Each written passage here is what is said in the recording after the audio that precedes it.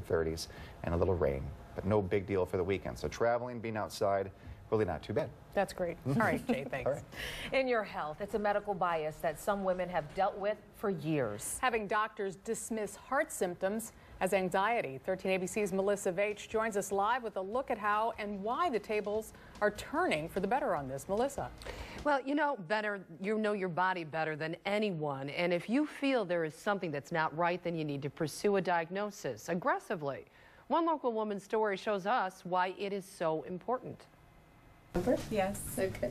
Andrea Brugada spent most of her life with a puzzling heart condition. Dizziness, lightheadedness.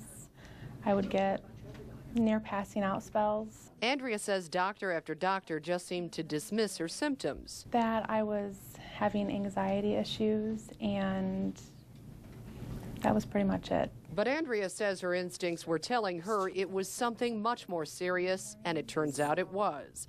A genetic heart defect called Brugada syndrome. It was diagnosed by ProMedica cardiologist Dr. Kamala Tamirisa. These people can have ventricular tachycardia and ventricular fibrillation.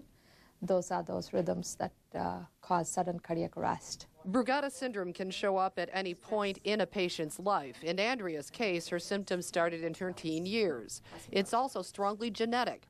She has several cousins and aunts who have the condition as well. The treatment? Beta blocker medications to keep her heart rate low and an implantable defibrillator. The defibrillator protects them from sudden cardiac arrest, so it shocks them only if they need it. For Andrea, the medication has made all the difference, and she's glad she didn't give up until she got the life-saving diagnosis. You can't give up when you know that there's something wrong. I know sometimes things are truly anxiety and people want to think it's something other than that, but the symptoms I was having, it wasn't anxiety, it was my heart.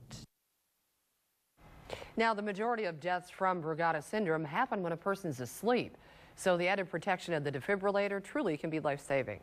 Reporting live, Melissa Veitch, 13 ABC Action News. Back to you. Well, one of the president's picks on Capitol Hill